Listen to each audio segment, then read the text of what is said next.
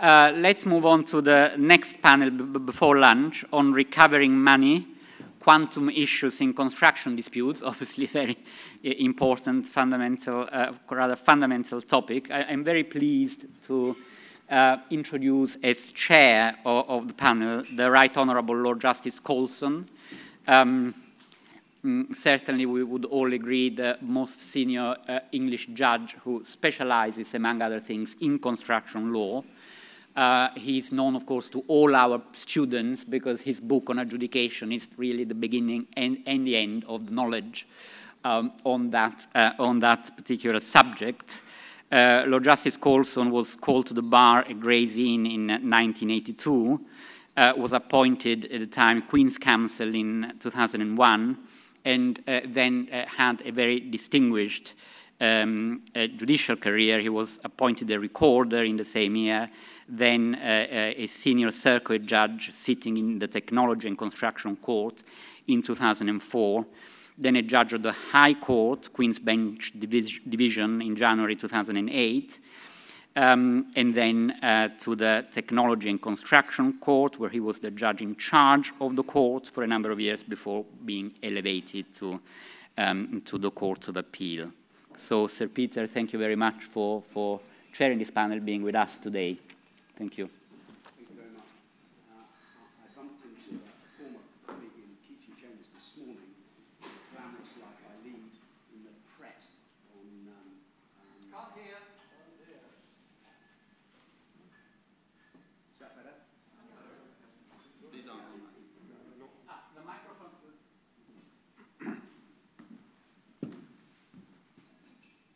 Yes. So to the AV team, please. The microphones appear to have been switched off. Sorry. This clearly works.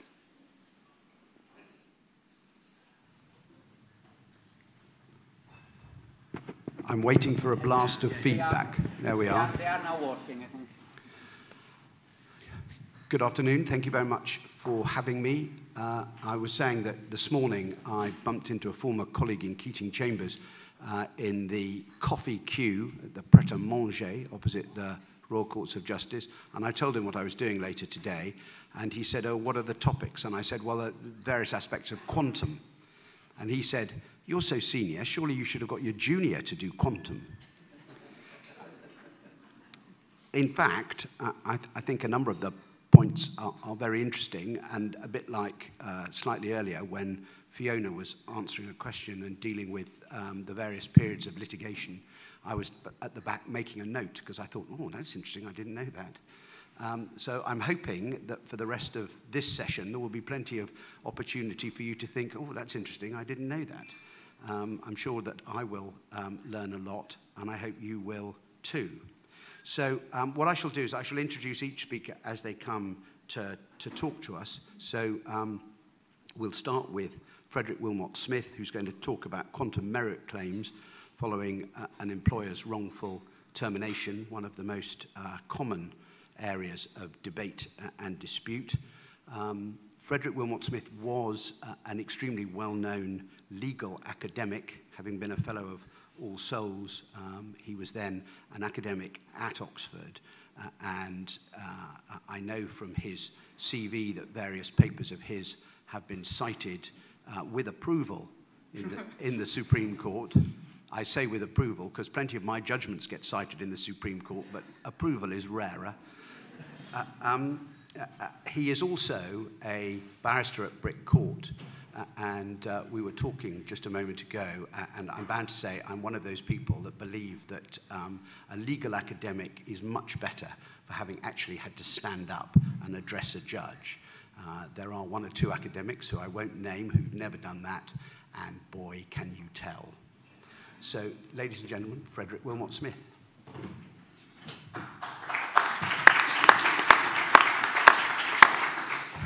Thank you. Thank you, everyone, for coming and for staying. I was asked to speak on quantum merit claims, and my initial thought, as I'm not really primarily a construction lawyer, so this is not language that I tend to use. Construction what? quantum merit, there are two things that English lawyers in particular tend to do, I think, as a way of kind of confusing people who are learning the law or maybe confusing themselves. One is they will refer to something by reference to a case name. Say, that's the rule in Rylance and Fletcher. Or that's a Walsh and Lonsdale trust. And so, what does that mean? So Peter, I encourage you, if any advocate says that to you, ask them to explain, what do you mean? What does that mean?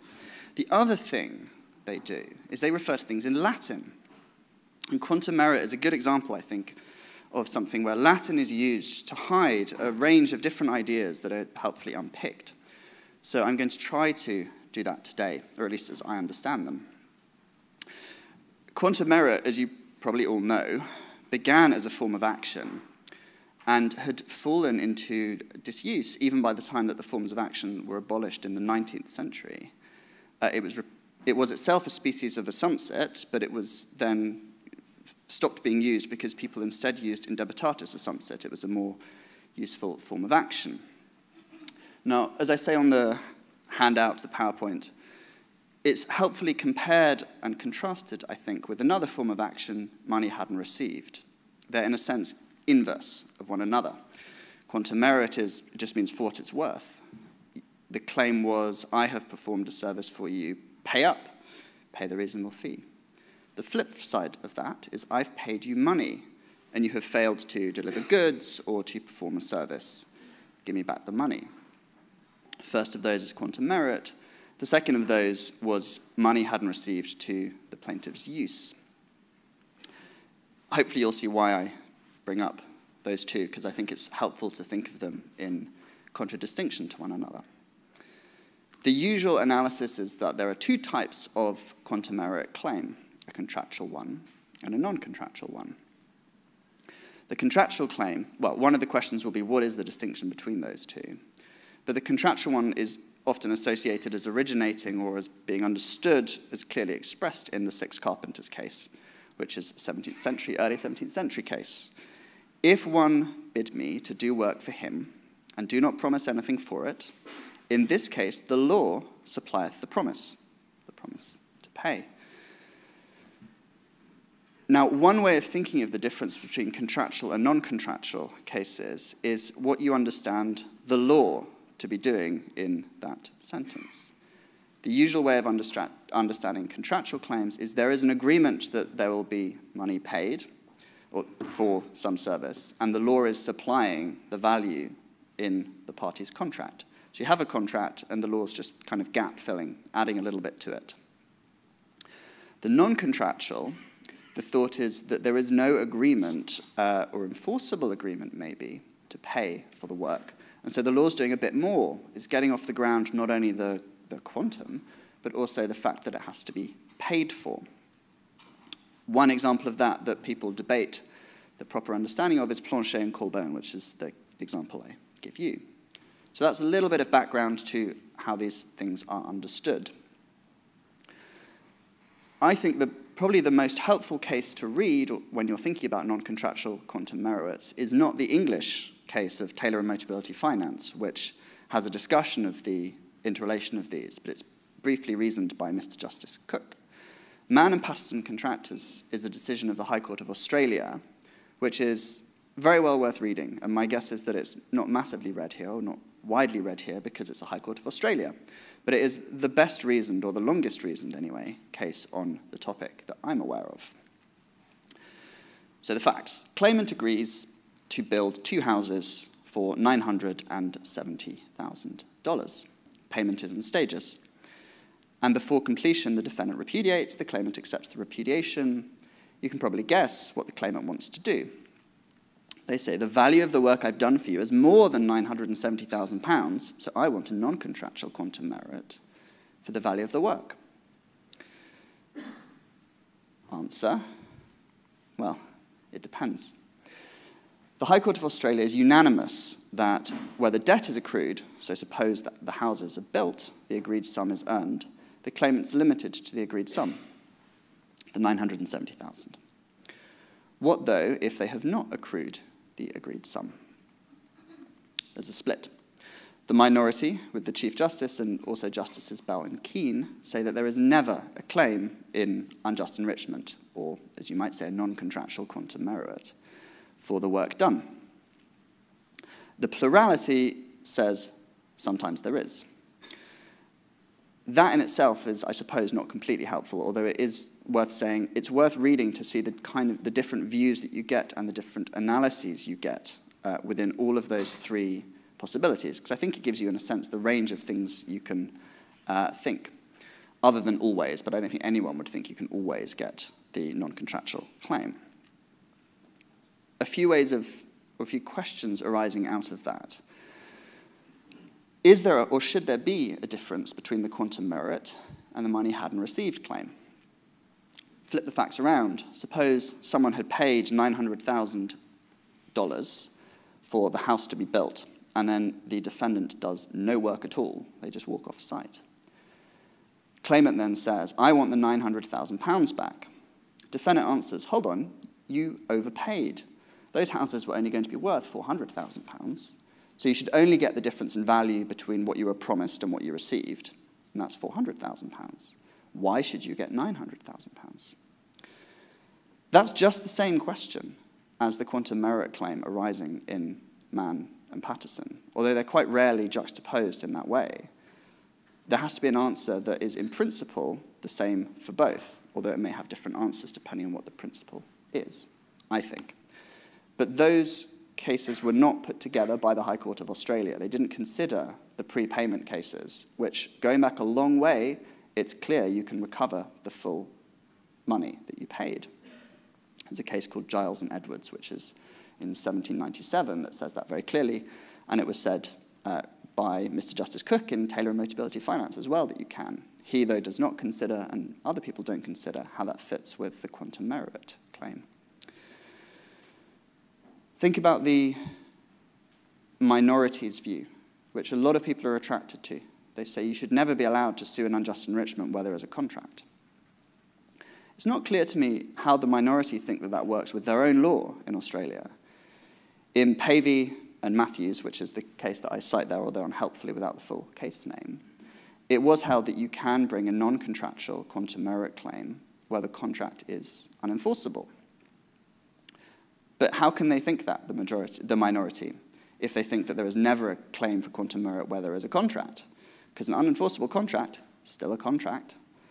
So if you think that you ought to be able to pursue a non-contractual claim when a contract is unenforceable in an unenforceability case, I think that the minority's view ought to be ruled out as incoherent.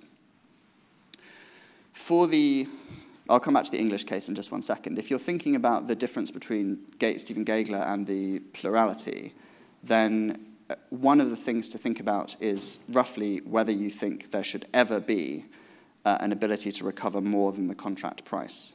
So Mr. Justice Gaegler says no, but you are entitled to bring a non-contractual quantum merit. The reason why he says no is largely pragmatic reasons. He thinks that if you are allowed to do that, it might encourage contractors to underbid for goods because they think they can then later sue in a non-contractual claim. But there are also reasons of principle that I might come back to briefly why you might think that's the case. The plurality say you can sometimes get more than the contract price, but they don't tell you when, and they also don't, I think, give a single case in English or Australian legal history where they think that would have been justified. And I wonder about that just as a method of rule design. So clearly what the plurality thought was, it would be sensible to leave this open because, you know, there might be a case, never say never. But my own view about things like that is that you should never say never, because it means that people then litigate over whether theirs is that exceptional case. And if in 500 years of us thinking about this problem, they can't name a single case where it was justified, then the cost of litigating the rule, I think, are just not worth the possible justice that could be done in this possible exceptional case. In England, I think the leading case on this is not a quantum merit case, it's a money hadn't received case, if we're going to speak in forms of action. In Dargamo Holdings, the Court of Appeal considered a quite complicated case arising out of some business that went wrong in the Donbass. And the facts don't really matter. What matters is Lady Justice Carr's analysis, which is unanimous in the Court of Appeal. And she says there is a no unjust enrichment claim, so you can read for that there's no quantum merit claim, if there is, quote, no space for such a claim. I'm not 100% sure what that means. It's a metaphor, and so it's not cashed out in explicit terms. But I think what Her Ladyship means is that you don't need to think there is a complete unjust enrichment claim, but then it's been trumped or excluded by a contract. You just need to ask whether there's an unjust enrichment claim. And it's very often the case that there won't be one, even when you think that there might be. I'll try and explain why I think that's sensible in a second. So when she says the only question is whether there's space for such a claim, all it's asking you to do is the analysis. Is a claim made out or not? The reason why I say that that can make sense, and I think can make sense of the difference between quantum merit and money hadn't received claims, is if you think of the cases as being ones of failure of consideration, that is that there is a performance rendered that might be a payment of money, it might be performance of services, in exchange for something, on condition of something, then you then have to ask whether the condition is met. If I agree to build houses for £900,000, the condition of me building the houses was I would be paid £900,000, or dollars if we're in Australia. And it can never be the case that that condition fails if I'm paid £900,000, even if I've not completely finished the houses. So even if I get halfway, if I'm paid £900,000, there is no longer a failure of consideration because the condition of my counter-performance has been met. Compare that, though, with a case where I was expecting something non-financial in exchange. If I paid £900,000 and expected a house to be built, if I only have half the house built, then there's no way that that condition can be met by the payment of money. And so the question, and the reason why people disagree about the quantum merit claims rather than the money hadn't received claims, is how much are you willing to liquidate performances, building houses, delivering goods, whatever it may be, into money obligations. And the more you think of these things just in money obligations, the less willing you will be to allow people to escape a bad bargain. But the more you think of them not as money obligations, but as separate performances, building a house, whatever it may be, you might be willing to say that the condition is not met, and therefore you should be entitled to the full value of your performance. So I think you kind of have to squint at it, but I think that's what Lady Justice Carr means. The leading case on contractual quantum merits has not been decided yet, but is reserved before the Supreme Court. And I am going out on a limb here because it's not, the grounds of appeal did not say it was that it was a contractual quantum merit claim, but I think it is, and my guess is that we'll get there at least by a majority, so we'll see. The facts of the case were the defendant agrees to pay £1.2 million if, and then query, do they mean and only if, the claimant introduces a purchaser for the defendant's land who is willing to pay £6.5 million. The claimant introduces a third party. The third party purchases the land for £6 million. Now, for those of you who are still with me, that is less than £6.5 million. So the defendant says, not paying. Our deal was I'd pay you if you got $6.5 million, and you didn't. The claimant is unsatisfied with this. They issue a claim, and His Honour Judge Pierce says, that seems right. You said you pay if it's $6.5 million, and that wasn't what they ultimately paid. Court of Appeal, less convinced by this, but they split on the reasons. So Lady Justice Asplin, who writes the leading decision, and Lord Justice Mayles, who agrees with her, say that there's a restitutionary claim, so a non-contractual quantum merit claim is available. Lord Justice Davis is not sold on that, but he's also not sold on the construction of the contract that led to that conclusion. So the construction of the contract that leads you to think about non-contractual quantum merits is you think that the deal was you could be paid £1.2 million if and only if they were introduced for £6.5 million and not otherwise. Whereas he understands the contract as being, there was an if and only if you would be paid £1.2 million, but there was a more general agreement you would be paid if you introduce someone the reasonable value of your work. Now my bet, but this is only a bet, is that at least Lord Leggett and Lord Briggs will agree with that. And then I only need to peel off one of the other three. I'm not in this case, so this is just an outside observer. You'd only need to peel off one of the other three to get them to decide it as a contractual quantum merit. Lord Burrows, I'm not sure. I think he might be with Lady Justice Asplin because, well, for reasons that I think are interesting about why people always conflate these under the label of quantum merit and why that's unhelpful. you have to have a view about how wide you think the law of contract is and what it can and can't explain. Lord Burrows thinks the law of contract can do less for you than Lord Leggett and maybe Lord Briggs. If you think the law of contract can do less, you're driven to a non-contractual claim, like Lord Burrows is. If you think it can do more, then the contractual claim will fill in the gaps. But they're doing different things, and so it ought to be distinguished, I think, under different labels. So that's my bet. We'll see how they decide. They're reserved. Thanks.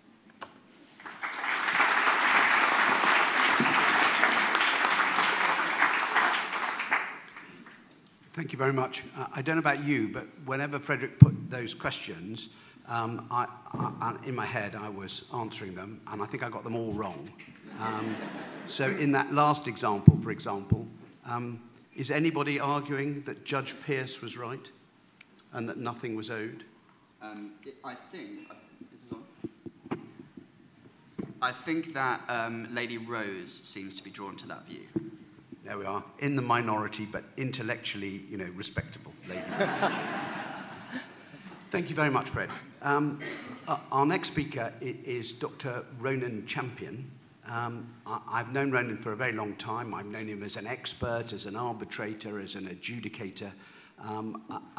When I was given his CV to introduce him to you, I had no idea he did all these other things. So I had no idea he was a doctor, although I don't think he's one of those doctors that you would go to if you weren't feeling well. He teaches at a raft of universities, including this one. He's on a raft of professional councils, including the RICS. And he has written an extremely good book, which I have actually dipped into and been referred to, Construction Contract Law and Management.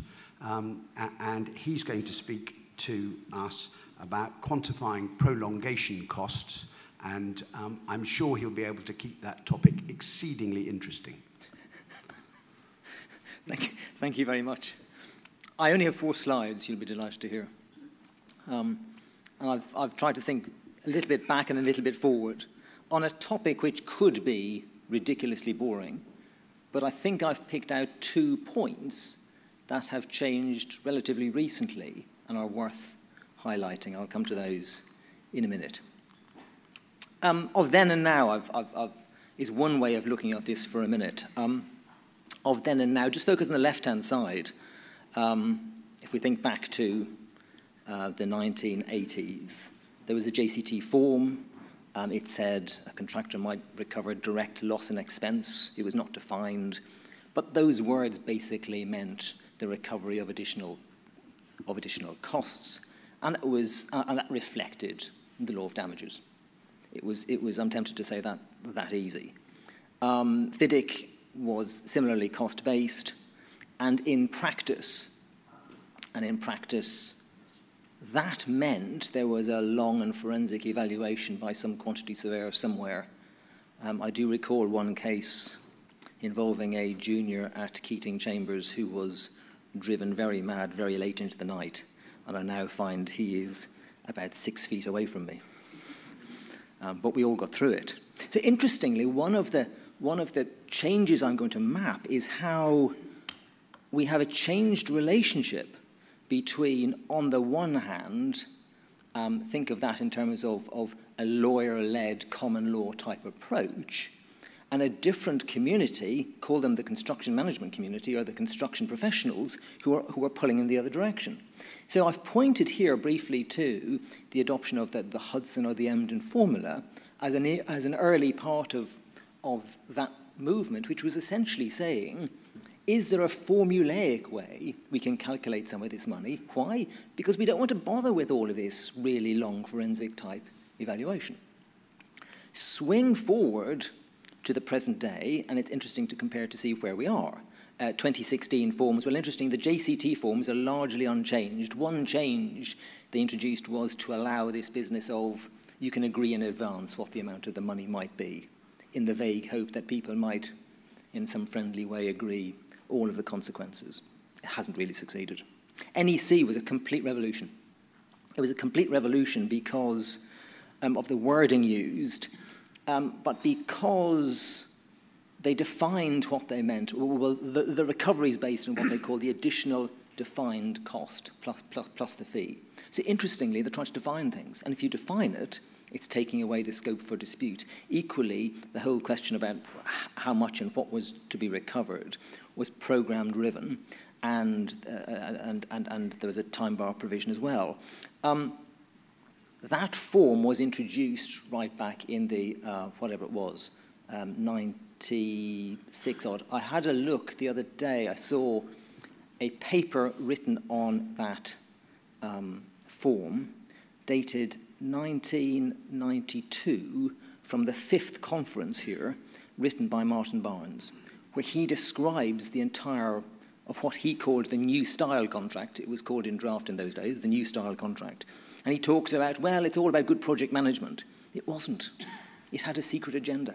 And this secret agenda, I now see, working back through that early draft he had, was one of doing away with lawyers completely, cutting out lawyers quite definitely, and deliberately developing a series of formulaic ways through it so that he, an engineer, or the engineers, or the project participants alone could tackle matters without having to involve lawyers.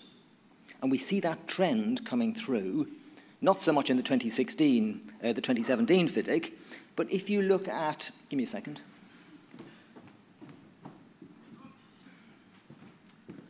If you look at the 2021 edition of the FIDIC Green Book, it introduced a new feature.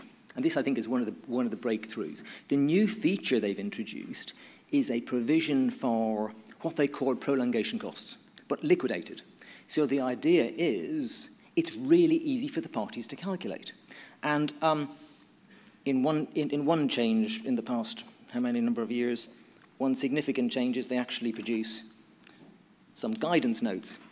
And the guidance notes are quite extensive. And on this particular provision, they say, and there's a mathematical provision, and they say the mechanism has the merit of providing a quick remedy where critical compensable delay eventuates, where the contractor will not have to prove or to substantiate such loss.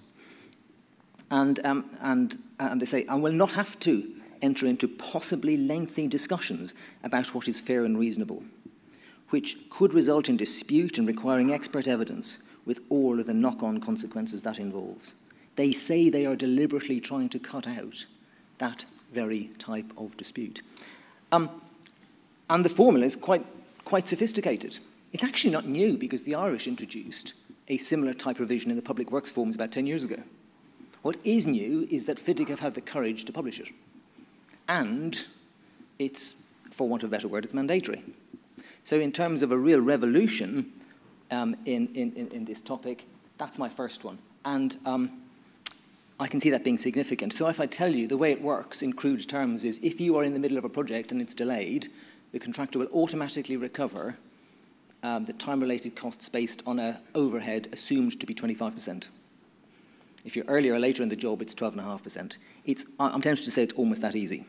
But that is a million miles away from that battleground of working through contractors' accounts that we had 20 years ago.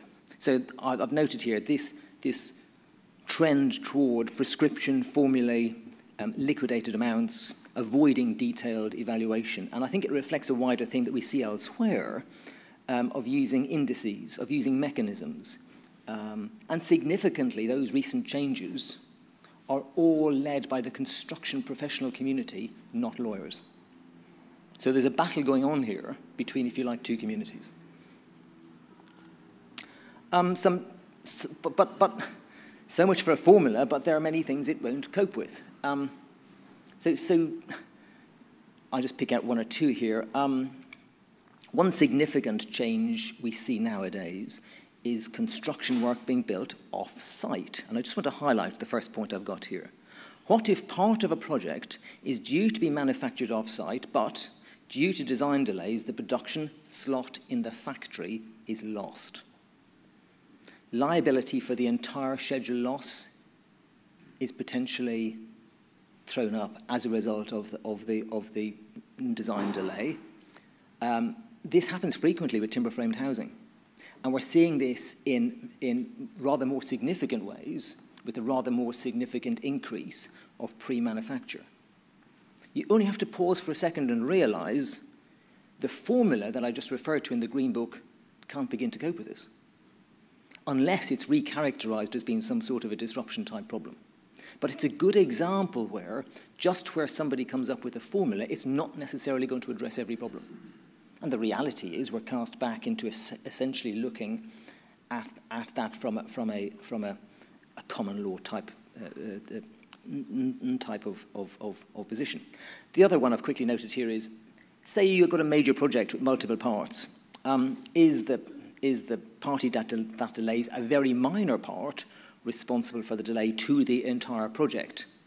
So if, for example, you've got a bridge and there's a central pier, and the central pier has a problem during the work, and there's a professional involved in resolving whatever problem it is, should the professional be responsible for the entire delay to the entire project?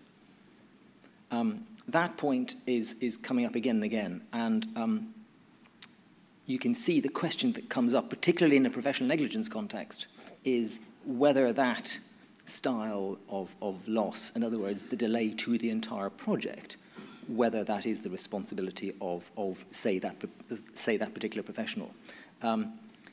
That sort of point has come up in the Achilles.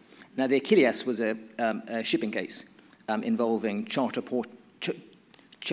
number 1 followed by charter number 2, and the whole question about what is the impact of the delay.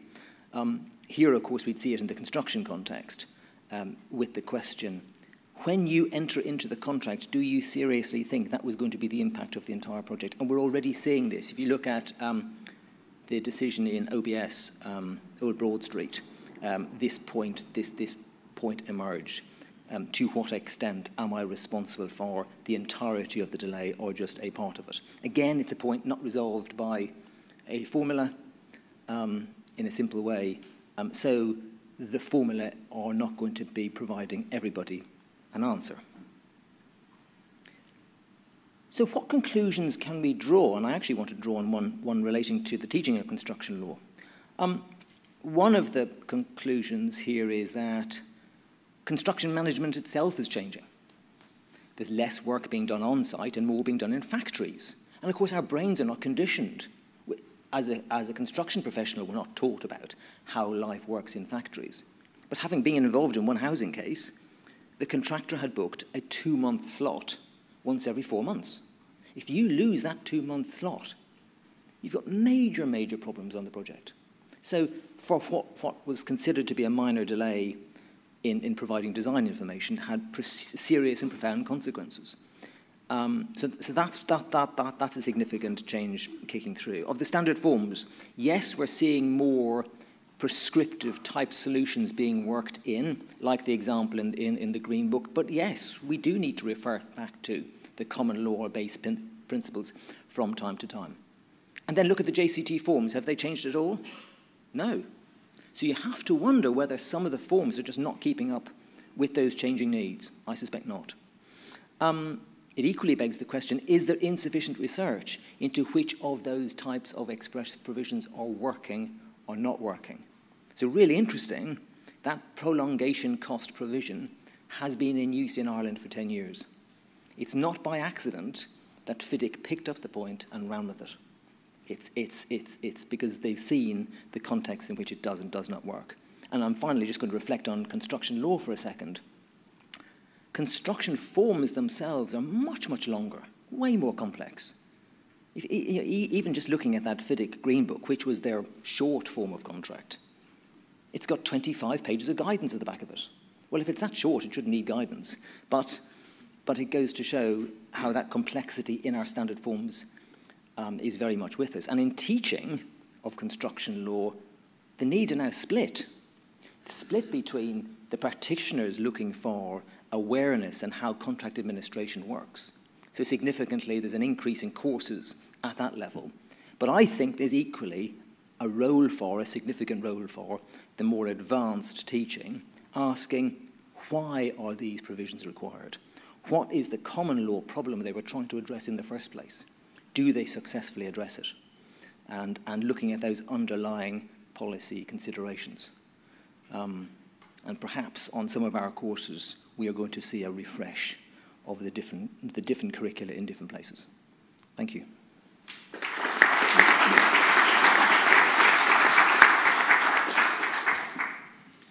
Thank you very much, Ronan.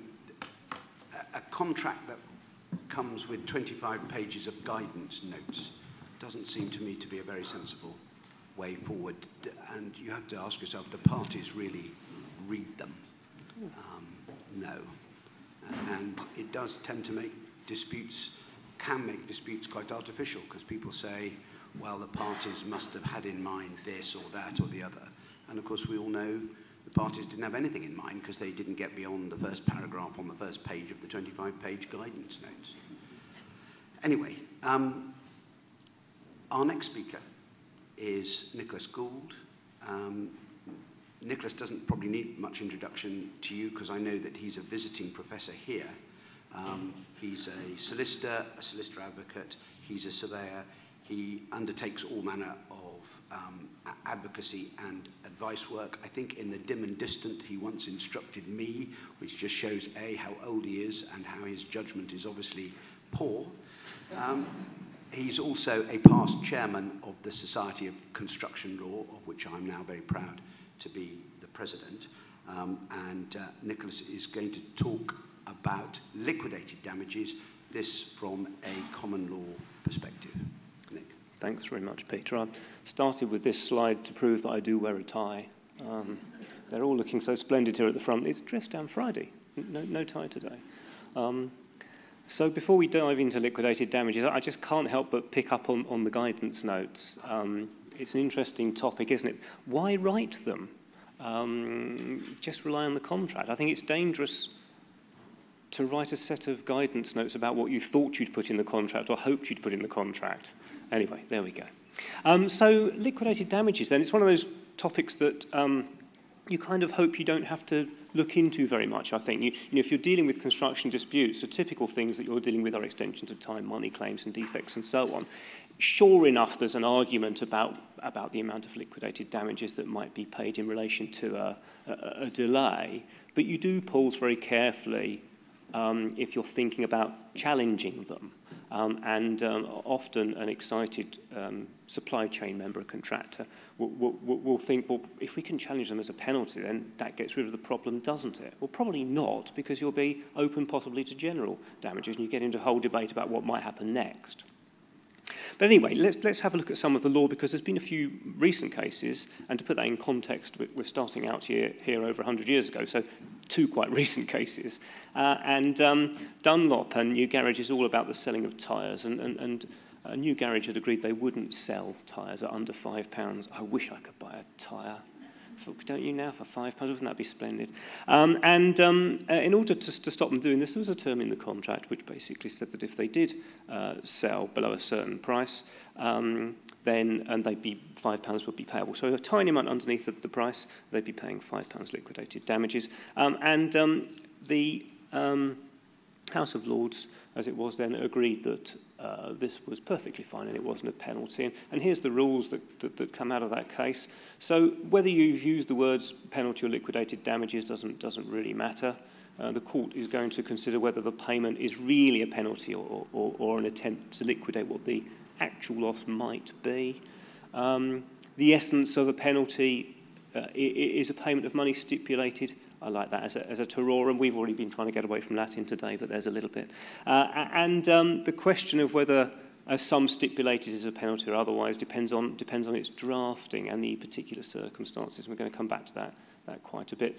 They developed some tests in that case, and these are the ones that we tend to see. The first 3 bullet points there: extravagant and unconscionable in amount. If the breach consists only in not paying a sum, and the sum is much greater than the sum ought to have been, then it could be a penalty. There's a presumption that it's a penalty if it's a single lump sum on the happening of an event, but then at the same time, it's no obstacle that it might be difficult to estimate the amount of loss. And of course, that's one of the great things about construction, is that it's quite difficult to work out what the actual loss will be when you go beyond the date for completion, depending on the nature of the project and the client and how they funded it and all those sorts of things. And if you were building a power station, for example, and you're the contractor, you'd probably be quite keen to have a liquidated damages amount. It's probably going to be a lot less than the actual loss, for example. A bit more debatable if you're looking at commercial developments. So the classic test then as applied, just looking at a few cases from then on, there's Bramley and Ogden, and here we had £20 per week for each incomplete dwelling. There was 123 dwellings, but there was no sectional completion. There was no mechanics in the contract which allowed them to actually operate that provision, and so it was found to be inoperable, found to be a penalty. Phillips and Hong Kong, there's quite a nice debate in that case about the equitable origins of this as a penalty. So here we are in 1993 wondering where on earth all this came from and having a debate about its history. Of course, this is the heyday of the Hong Kong developments, isn't it? This project was a package for about 50 million Hong Kong dollars out of a whole scheme of 650 million, and it was considerably late. And so what they were hoping to do was simply avoid the damages by saying it was a penalty. And Lord Wolfe made the point there that it's not extravagant, the amount. If you have a look at the range of figures that might have been considered, it doesn't need to be right, it just needs to be sort of generally in that area. And I think most of us were working, or tend to work, on the basis that probably if the assessment is somewhere around what the loss might be and not too much above it, then probably you're going to be fine. Jean, Charm and Barnet, well, this was all about football kit and so on, and suddenly it's quite different to construction, but nonetheless interesting, because Barnet were here to pay £5 interest per week in the event of late payment, and that equated to 260% per annum. And the Court of Appeal decided that the magnitude of that was such that it clearly was not a genuine pre-estimate and was unenforceable. Sorry, just going back there to Alfred McAlpine. This one's an interesting case, because this was Rupert Jackson, he kind of reviewed many cases and restated this classic statement from Dunlop, but found that only 4 cases cited resulted in the finding of a penalty, and one was the Jean Charm case. And if you look, actually, those cases where it's been found to be a penalty are quite substantially different to what the losses might have been. 5 reasons were given for his decision in Tarbox, that the loss there was £45,000, the claim was £45,000 per week, and it amounted to over £5 million because there was a considerable delay. There was no penalty in this case. But the 5 reasons were the gap between the range of possibilities and the actual loss was not wide enough to be characterising it as a penalty, even though the figures were different. A genuine attempt had been made to try and work out what the loss might be. The judge was also quite predisposed to try and hold up the terms. So if it didn't quite make sense, you were going to try the best you could in order to uphold the terms and make the mechanics of it all work. And also there had been pre-contractual negotiations, so they'd actually debated the amount and sort of accepted it as players with fairly equal bargaining power. So these are the cases that we've all had in our minds for a long time, and then quite recently, 2015, we have this case of Mac Dessy, and straight away it's interesting because it concerns a parking fine. What's that got to do with construction? Well, we're looking here at a predetermined amount. And also it's quite close to our hearts because you have to think about those times on a Saturday when you're parking and you see that sign which says if you don't come back within a certain time, you might have to pay a particular amount. And you're not on the public highway, so you're not going to get one of those traffic wardens capturing you. You're going to get one of these private people coming along. Can they do it? Well, that argument aside, this concerned a parking fee of £85 for exceeding the 2-hour maximum stay. And you can see straight away it brings up this whole argument that Parking I wasn't really liable for any loss at all if you overstayed by a couple of hours because they were just managing the parking spaces. We have this new test, I think, that comes out of this case. In other words, were the liquidated damages out of all proportion to any legitimate interest? So we have this new term, legitimate interest. And is there some extravagant, exorbitant, or unconscionable? They decided in the Supreme Court that there were two main objectives really here of this charge. First of all was to manage efficiently the space that was available in the interest of the retail outlets and the users, so nothing really particularly to do with Parking Eye, but the second was that there would be an income stream for Parking Eye who were to deliver this interest in terms of the retail outlet and the users, and concluded that it wasn't extravagant or unconscionable and was not therefore a penalty. There's a second part also to that case where they're looking at commercial agreements perhaps a bit closer to construction, although it relates to shareholder agreements. And one of the clauses in that agreement provided that if there was a default, then the shareholder would have to sell their shares, not at the current market value, but at a net asset value. So not a fixed figure, a moving figure, but nonetheless different to what the actual cost of the shares might be. And again, they considered that and determined that there was a legitimate interest being justified in the whole nature of that agreement, and so it was held not to be a penalty. We start to get this question about whether liquidated damages survive termination, and in this case of Bester, it concerned a biomass energy plant. Various notices to correct had been issued relating to delays with design and obtaining permits. Eventually there was an argument about abandonment or termination of the works. There was a clause dealing with the actual net loss that was to be calculated after a termination, and it included an amount of 10% per annum, pro rata or part thereof, on the full amount of the contract price in relation to compensation for capital used by the employer. And this was said to be full liability in relation to third-party claims that might be made. But in addition to this, the employer made a couple of other claims. One was something called the first spark discount, and that was where there was a period within which, if the contractor didn't achieve completion of this first phase of works, then an amount would be paid, and that came to over 900,000, and then there was delay damages of about 500,000 up to the date of termination. There's quite a debate really about this first spark discount, and it was described as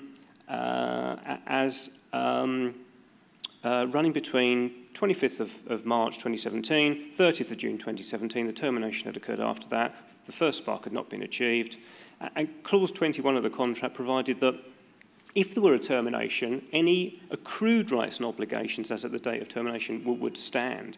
And so on that basis, it was determined and decided that the first spark discount was not a penalty, could be claimed because it had been an accrued right before termination. So it wasn't necessarily carved out of the actual net loss, but it was an accrued right, and that seemed to be quite an interesting way to decide that.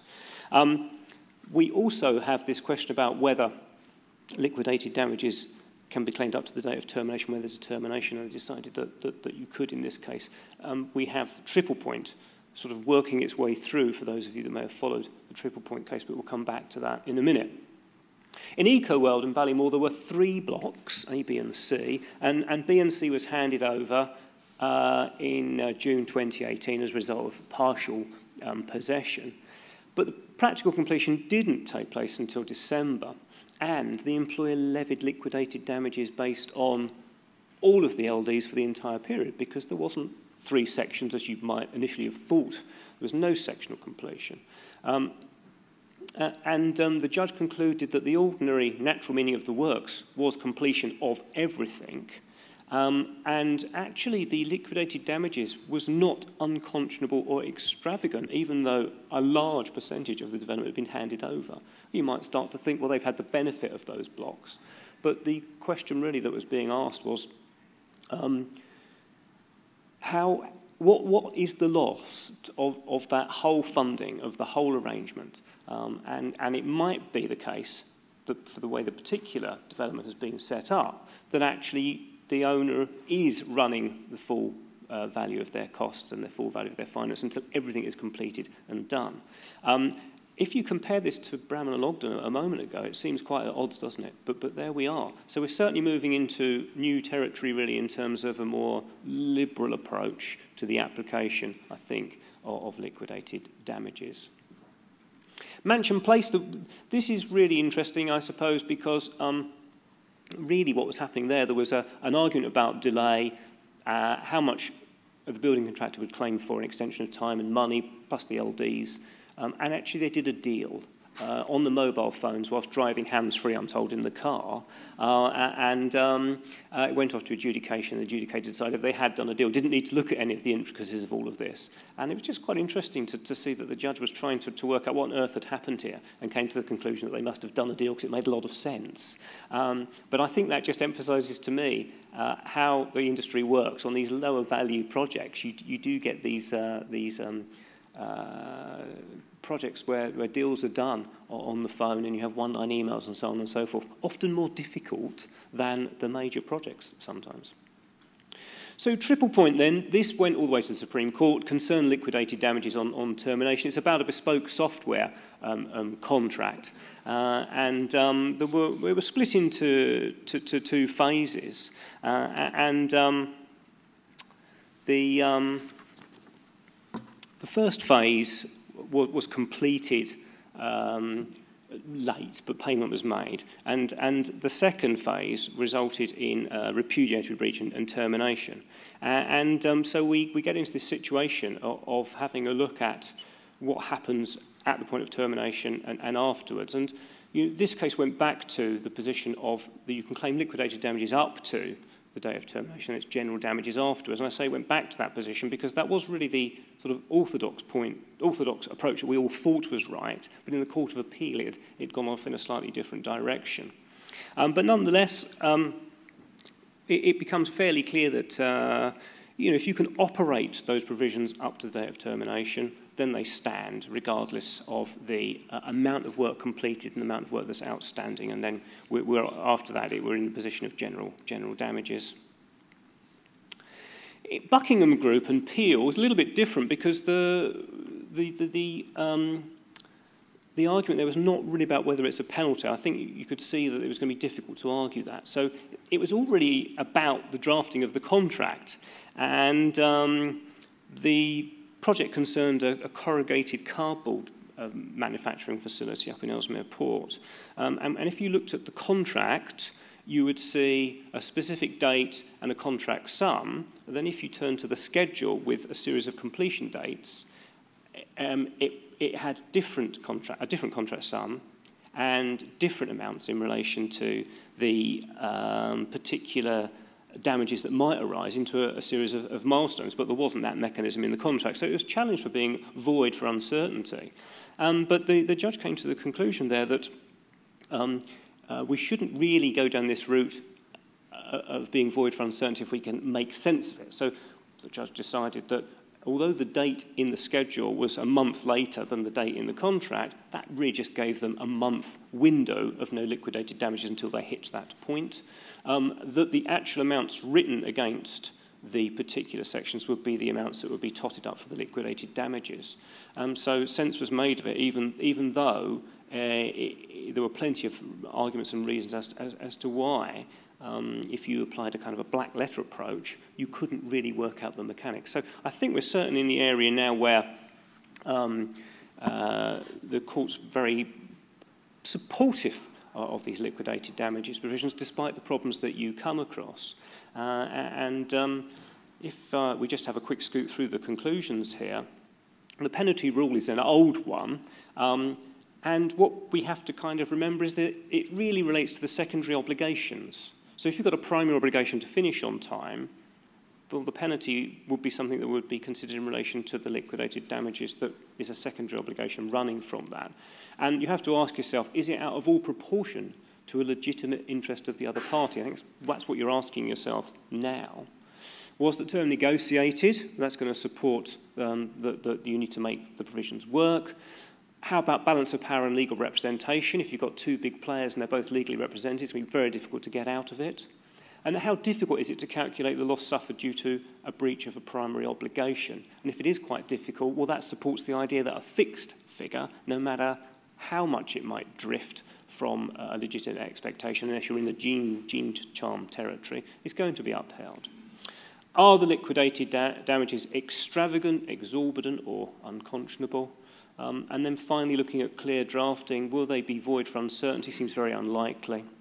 I didn't talk about waiver and cap much along the way, but those are other things to think about. If there's a waiver clause which says that you've looked at the damages and you accept them as being a genuine pre-estimate, that's probably going to give us some difficulty. There isn't a clear case on that, but I'm sure that probably there will be one soon.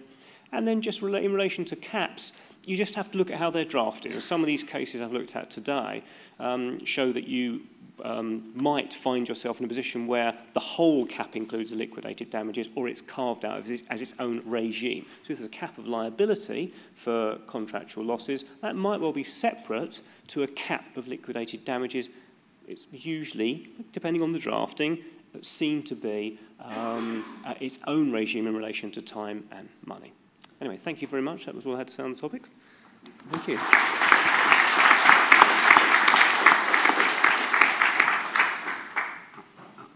I should say that the bullet points in Nicholas's slides showing the result in triple point in the Supreme Court, I'm bound to say that's what I've always understood the law to be. And I think that that is a case where the Court of Appeal had slightly gone off-piste, but you'll be delighted to learn that I was not part of that constitution, so I can't be blamed. I also think, Nicholas, that eco-world is plainly right, and if that's at odds with Bramall and Ogden, well, I'm not necessarily sure that's a surprise, because remembering back 40 years, I think John Uff will also remember, we all thought Bramall and Ogden was wrong then.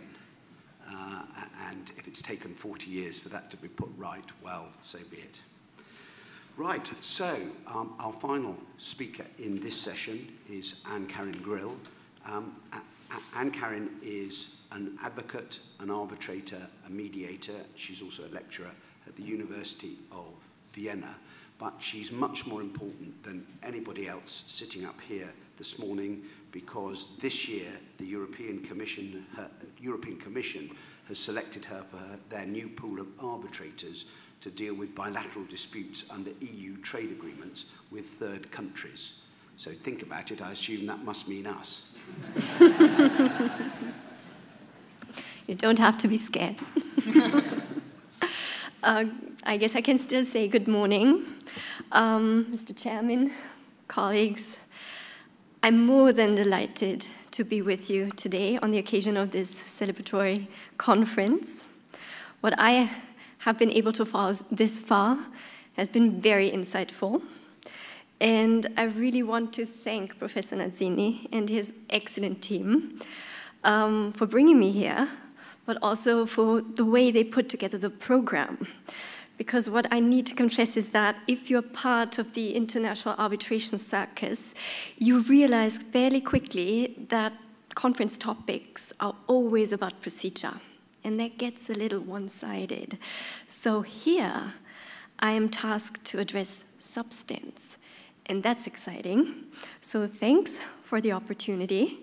And I have to say, I find myself to be surrounded with people of very much substance, so I will do my best to entertain you. So the matter is liquidated damages from a civil law perspective. And I have to start with a disappointment. It's very difficult to come up with a consistent application of the concepts of liquidated damages clauses and contractual penalty clauses in civil law countries in the international marketplace. That's just a fact of life, I'm afraid.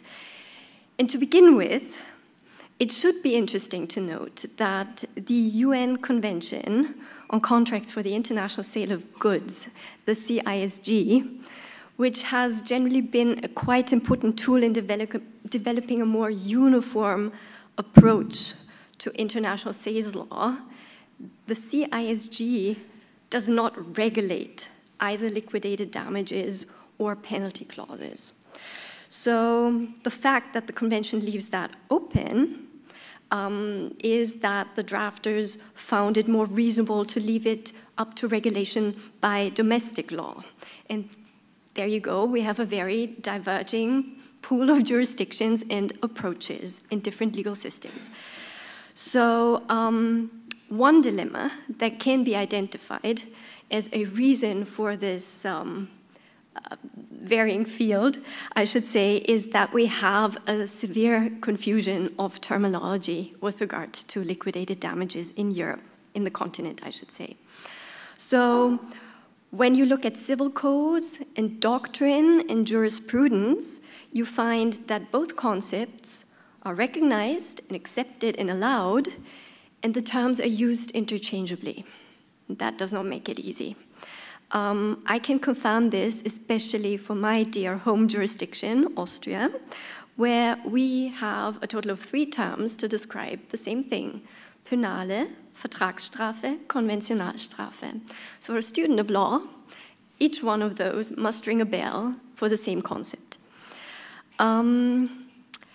I want to refer also to the UNCITRAL uniform rules to liquidated damages and penalty clauses, which has addressed this problem of linguistic unclarity by referring to both kinds of clauses as contract clauses for an agreed sum due upon failure of performance. A nice approach, I should say. Anyways, according to those rules, an agreement between parties to a contract to pay a certain sum in the event of non-performance is generally allowed. Whether it is a penalty or a compensation does not matter. What's important is that the courts in the respective jurisdictions are allowed to reduce the penalty if it is substantially disproportionate to the actual loss. So one thing, I guess, that can be said with certainty is that in civil law countries, the attitude towards contractual penalties is quite different to that in common law countries. And that goes back to the old days of the Roman Empire. So ever since Roman law, penalty clauses have been enforceable in Europe. And not only that, we allowed any type, of penalty contracted to by the parties without mitigation. And the Napoleonic Code, which serves as the basis for most civil codes in Europe, allowed for penalties to encourage performance of contractual obligations. So what follows is that civil law countries traditionally did not make any distinction between the concept of liquidated damages clauses and penalty clauses. And liquidated damages clauses were used to estimate damages in case of non-performance, based on the concept that there has been actual harm to the plaintiff. And penalty clauses, on the other hand, were used to establish a penalty to be paid in the case of non-performance with the intent to encourage performance. And this concept does not require any proof of any real damage. So it's 2 very different concepts.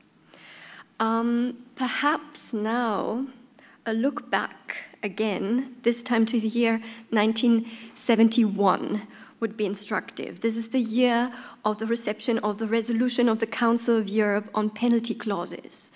And this resolution is instructive on this point as well, because it was issued with the aim of recommending a uniform application of penalty clauses in member states.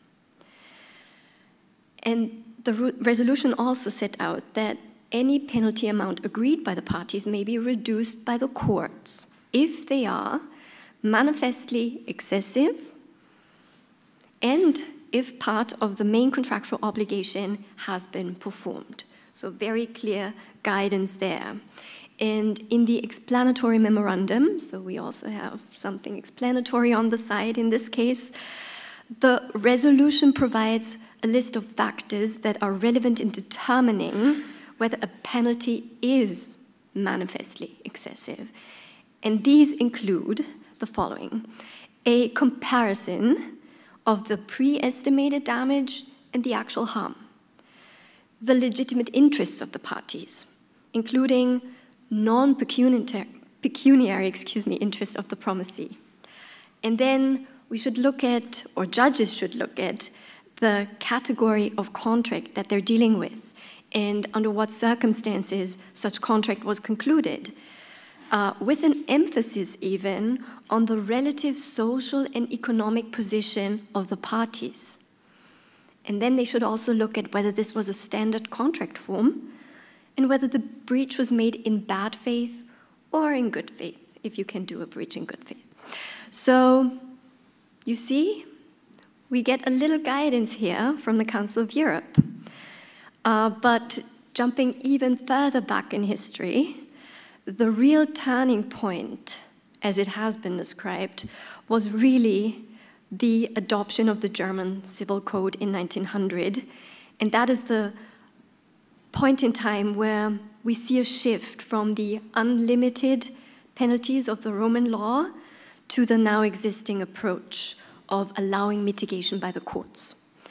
So the German BGB distinguishes between liquidated damages, they call it Schadenspauschale, and contractual penalties, which is the Vertragsstrafe, which to my Austrian-German mind sounds more familiar. And both types of clauses are allowed. And the difference between them is really only that the latter, the penalty clauses, can be mitigated by the courts if they are disproportionate or excessively high.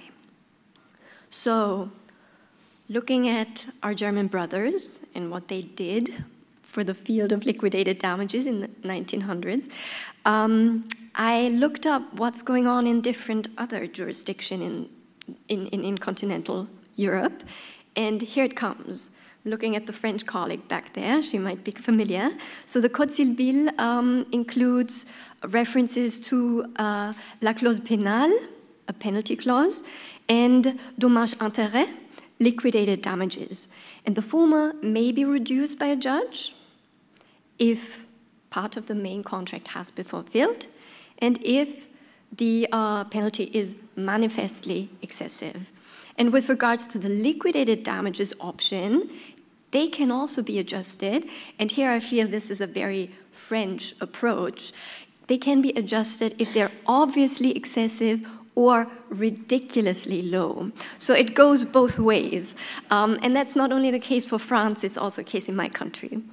With regard to Italy, and I'm looking to Professor Nazzini here, I understand that we have clausola penalia and liquidazione convenzionale del danno, and they do not exist in the civil code.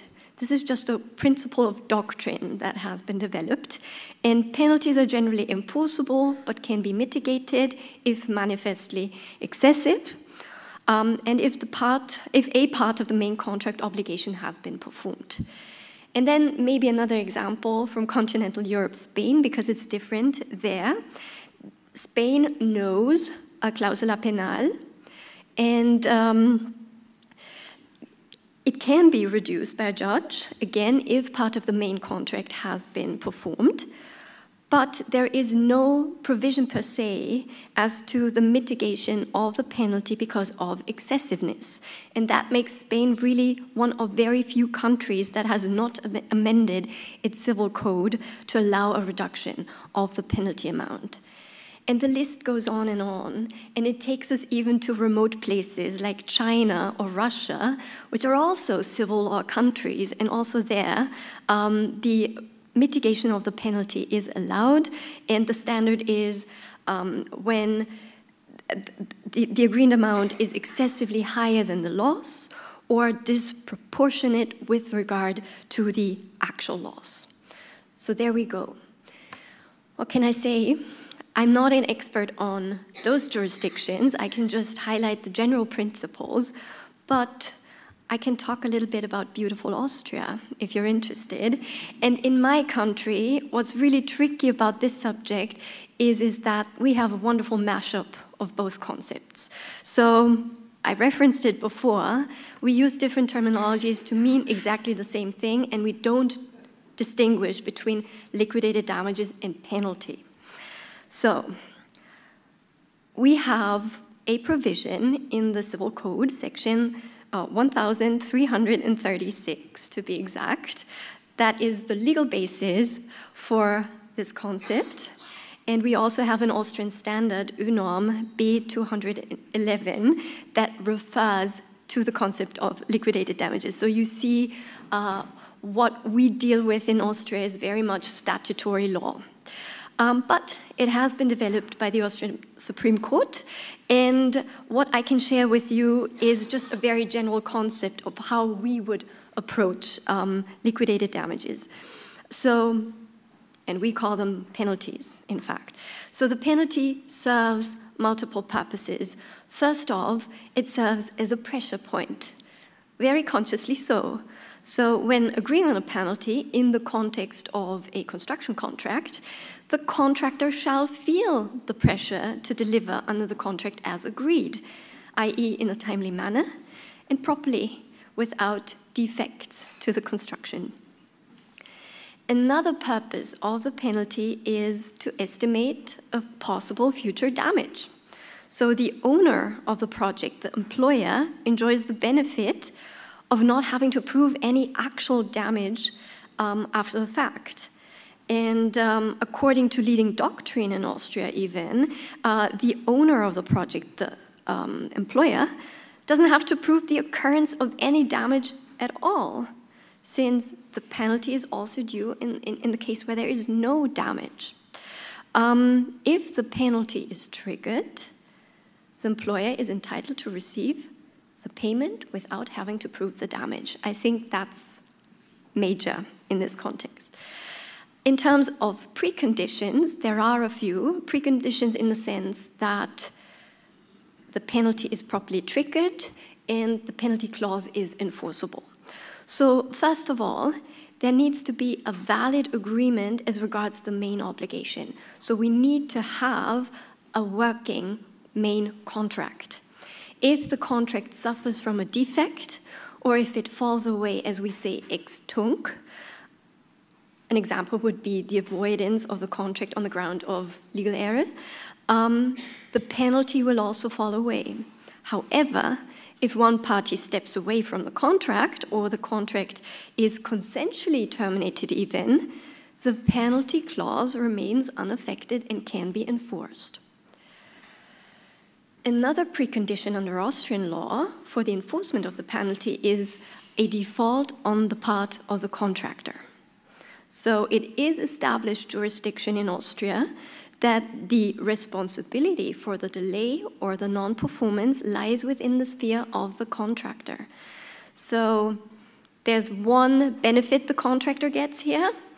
They can furnish proof that they were not at default. If they do not seize the opportunity, the court will assume that there was default. The final precondition under Austrian law for the enforceability of a penalty clause is that there is causality of the contractor's conduct for the non-performance or the late performance of the obligation. As I mentioned before, the actual occurrence of an actual damage is not a precondition. So, under what circumstances can the penalty fall away or be mitigated? Because this is also an option in my jurisdiction. So, first of all, as I've already mentioned, we need to have a valid contract that underlies the penalty clause.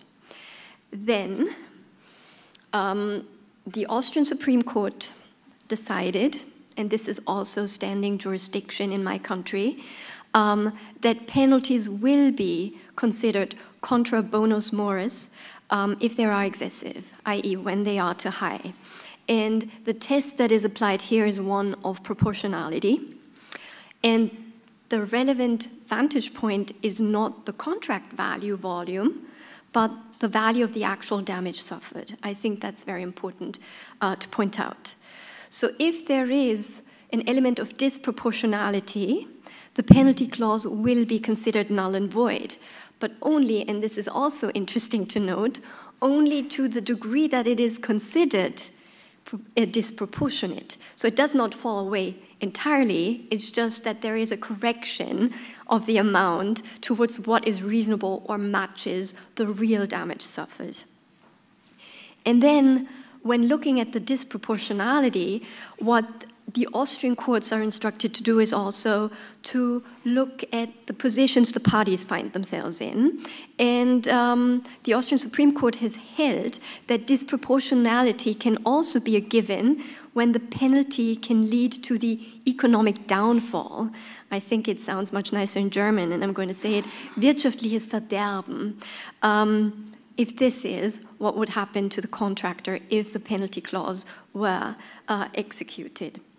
So another element that courts look at also is whether the payment of the penalties would create a really disproportionate economic advantage to the project owner, to the employer. So you see there are some elements involved here in the mitigation efforts of the courts that are not merely looking at figures or damage amounts. The underlying principle of the mitigation efforts of the courts is the principle of equity. And some reference criteria that I should also point out is evidently the actual damage suffered, the degree of the default of the contractor, and, as mentioned before, the economic circumstances of the contractor. Another thing that I want to repeat is that the mitigation can go two ways also in Austria. So basically, if the penalty is disproportionately low, the courts can elevate whatever the parties have agreed, and vice versa. The only golden rule is that the courts cannot go below what is the actual damage suffered. So there can be no detriment from the mitigation efforts of the courts. The mitigation very clearly hinges on evaluation of the circumstances of the individual case. And what I should also note, and this is now a little bit of procedure at least, the courts do not act sua sponte when it comes to mitigation efforts. That means if you want the court to interfere as a party, you need to object to the penalty claim, either by raising the contra bonus mores defense or by objecting to the owner's penalty claim in its entirety.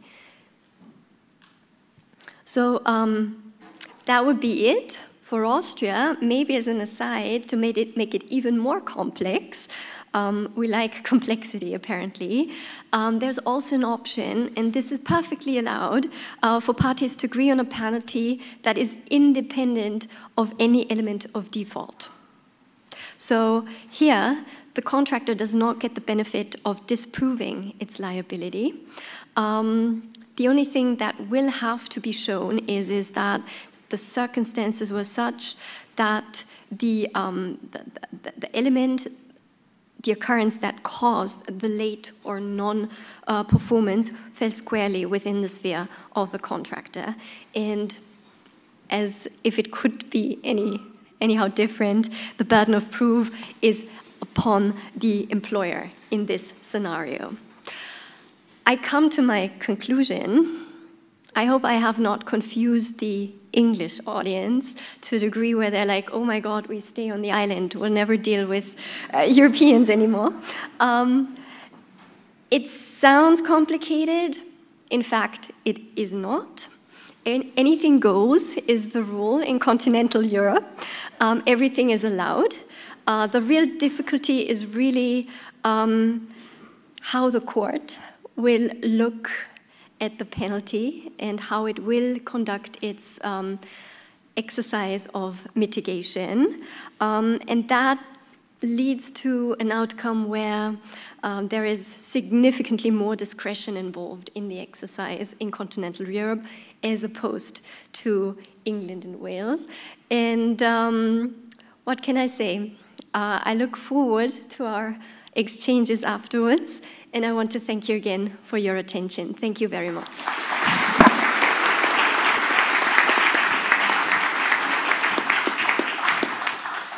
I think I can speak on behalf of us all by saying we're not confused. I think we would think that substantially disproportionate was a test that makes a lot of sense.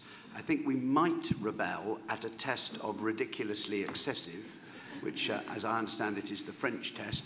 I was thinking that that was the sort of test that if you read the clause and you went, ooh la la, then it was a penalty. Now, we're going to deal with questions, but happily for me, Professor Nazzini is going to deal with that because we might have some questions online, which he has in front of him. So absolutely, he will control your questions for any of these four, and obviously not for me. Thank you very much, Sir Peter. So first of all, I'd like to congratulate the panel. I think you are the first panel, certainly at this construction law conference, not to have incurred in any delays. So very many very many congratulations on that to the chair, obviously to Sir Peter and all the speakers.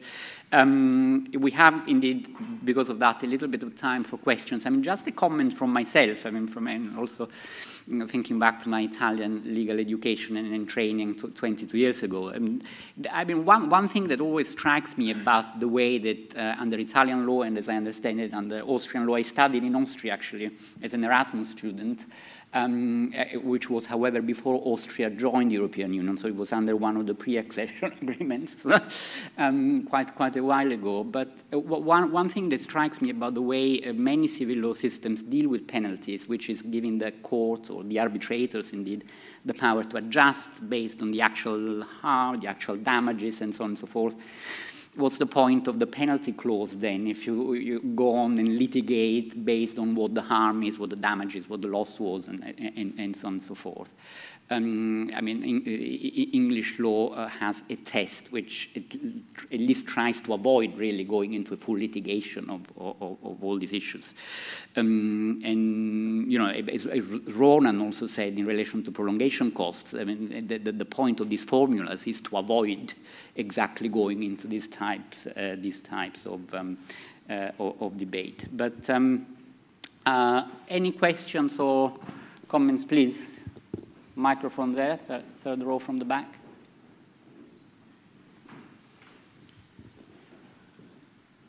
Sean Gibson Hanscom, thanks for an excellent presentation from all of the speakers this morning. Nicholas Gould, you were touching on liquidated damages, and a lot of the examples you were given in the cases dealt with liquidated damages for time, breaching time. Do you see more and more use of liquidated damages for failure to perform? So, for example, in power and process contracts, when output from, say, a waste-to-energy plant doesn't meet the requirements? Yes, certainly performance-related liquidated damages are pretty common in the process industry. It's interesting, really, isn't it, that we've been very focused on liquidated damages in construction for delay, and that's been it. The process industry uses them for performance. But they could be used in other areas too. And Ronan touched on this idea about maybe you could have a predetermined amount for the preliminaries prolongation cost. Surprising that it's not been done before, really. But you could fix a lot more, I would imagine, and that might reduce disputes. Even if it seemed a little bit unfair, perhaps, in relation to the outcome. But if you knew you couldn't challenge it, and at least at the start, you'd know what you were getting into, wouldn't you? Anything? Anybody else? Nazir.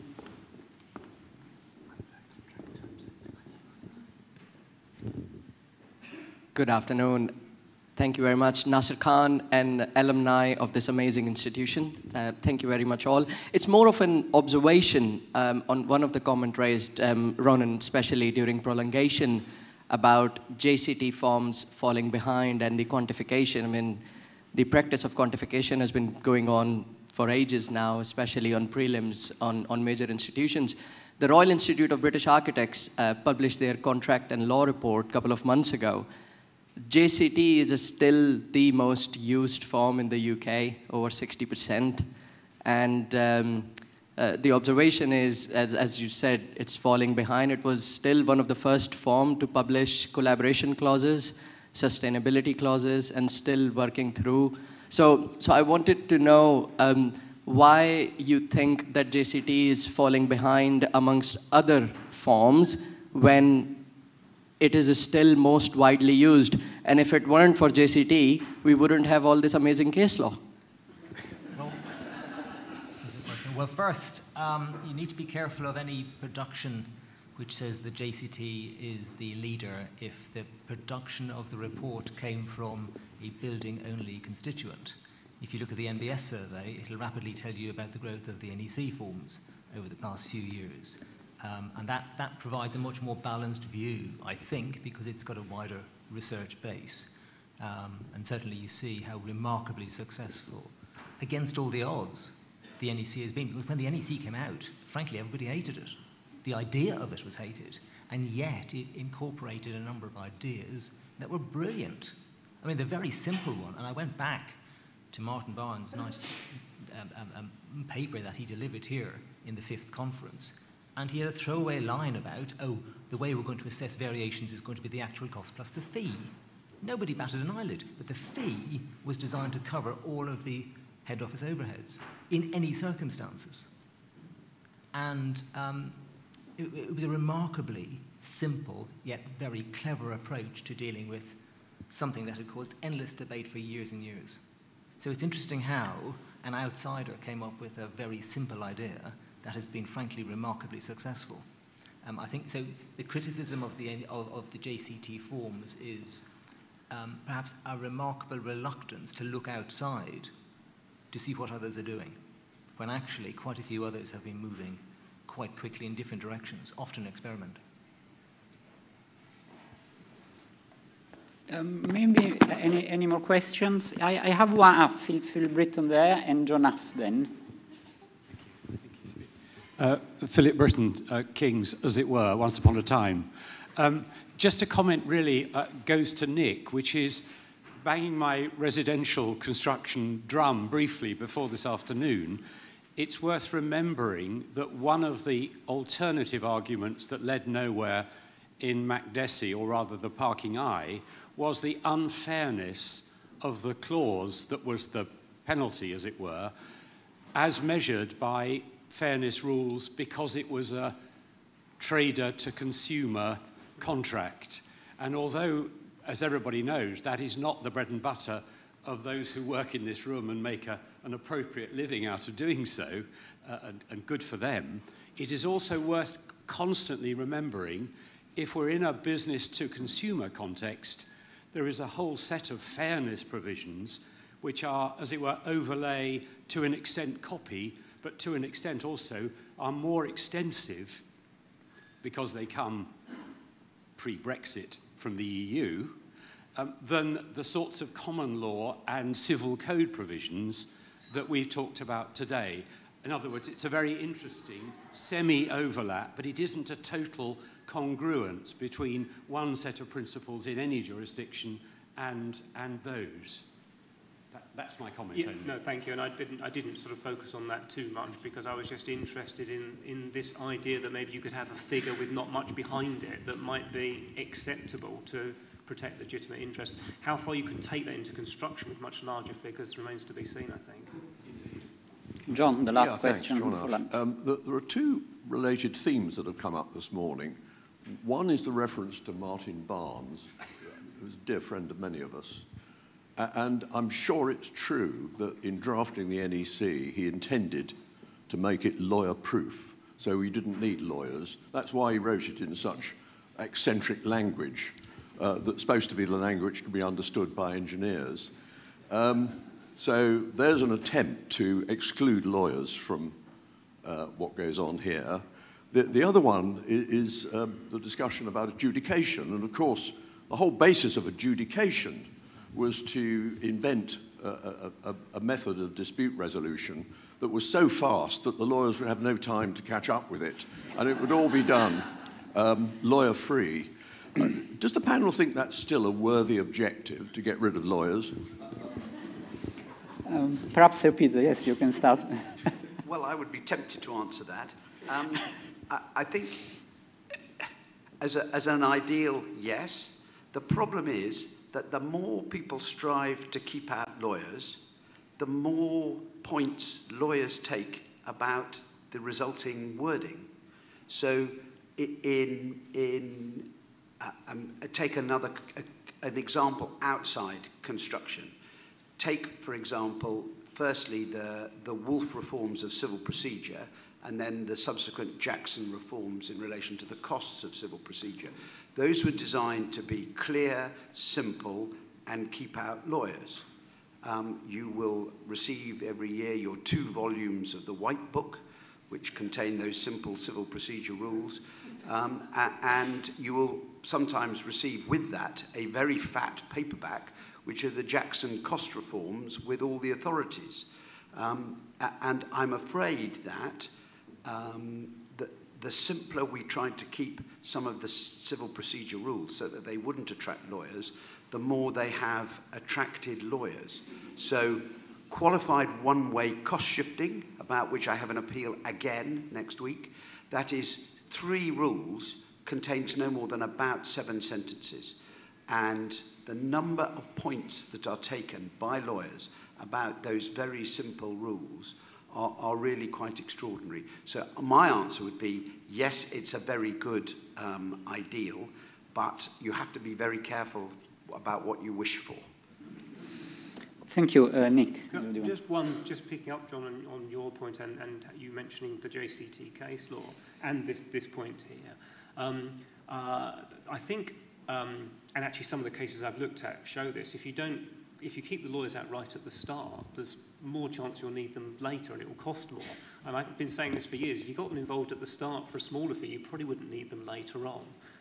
Thankfully, it falls on deaf ears and we're still very, very busy unravelling these sort of contracts put together and cut and pasted and so on. And then in relation to NEC, we are constantly doing adjudications of all manner of values under NEC, and of course, they're never reported, so we end up sort of running the same arguments or different arguments about similar clauses, left, right, and centre. And it wouldn't be a bad thing at all to just have publicly produced adjudication decisions. At least you could look for consistency. They do this in Singapore, and I think it's very helpful to the community. So I think it's a missed opportunity, actually. I agree with that, and I've been pushing for that for years, and I keep coming up against people claiming confidentiality. That's the big problem.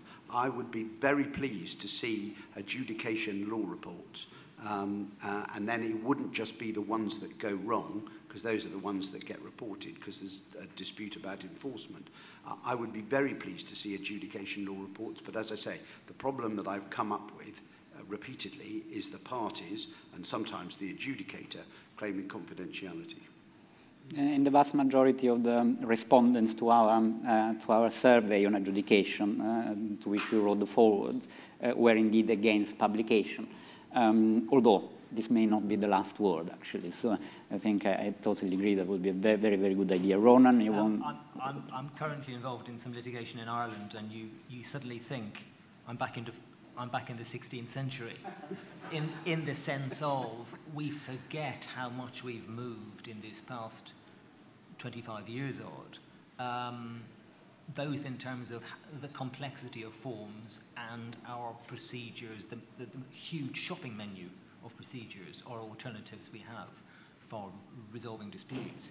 But you were very foolish to think you're going to be able to exclude lawyers altogether, because I mean, one thing I found thinking about this morning was you're always going to have difficult or unusual or peculiar circumstances that are new problems coming along, and then it's important not only to be able to deal with them, but to be able to understand what all these words mean anyway. Thank you, Ronan. Annika or Frederick, a last comment from... I need to say something about mediation here. because I also work as a mediator, as has been mentioned, and most of the construction disputes I've been dealing with in the past 2 years actually came to me in the form of mediation.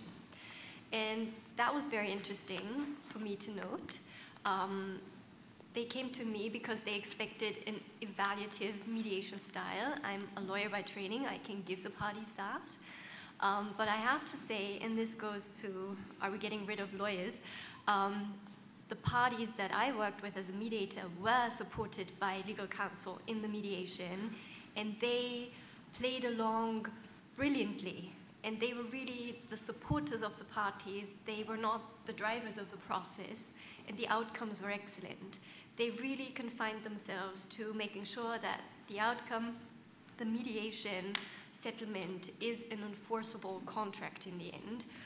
But the negotiation was really done by the parties. So if lawyers manage to, find their place in the different dispute resolution settings, I think they can be an added value. So I'm not all for getting rid of lawyers. Thank you. Frederick, do you have a last comment? I'm very against lawyers, so I'm going to say something else. Parking Eye, I think, is either wrong in its reasons or its result. And I wanted just to say why I think that. The rule that Lord Neuberger and Assumption give in McDessie and Parking Eye that can join cases is that it's a penalty if it's disproportionate to the interest in performance or some performance-related interest, they say, interest in performance. But then their second interest for the car park, this evil car park in Parking Eye, is that it needs a revenue stream. But they only get the revenue stream in breach. That's not an interest in performance, that's an interest in breach. That's wrong, right? One or the other are correct, but they can't both be correct. And I don't know which we follow for the ratio, the reasons that they give or the ruling that they give, query. But I think that's a thing of Parking Eye that interests and irritates me, because I think it's wrong. And it shouldn't have been conjoined with this big share sale case, because it meant that you got a bad decision on a consumer case. Thank you. And I think that brings us to an end, to the end of the panel and to our lunch. So thank you very much, Sir Peter, to all the panelists for this excellent presentation.